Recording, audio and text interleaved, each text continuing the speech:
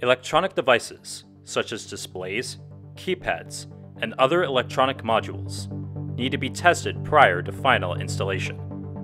Many of these devices connect with one or more flex cables, also known as FFCs or flat flexible cables.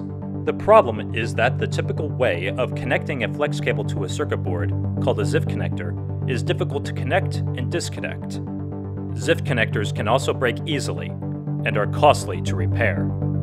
Fortunately, the Z-Axis Connector Company has created a family of fixtures which can make thousands of quick, reliable connections without requiring maintenance or causing damage to delicate flex traces. Installation is as easy as plugging in an extension cord.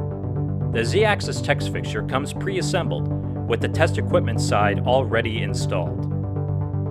Plug the flex test into the test board and installation is complete. Now, the test can be performed as usual, but the insertion of the DUT will take less time. The traces on the DUT will be less damaged, and testing can go through thousands of cycles before any maintenance is needed.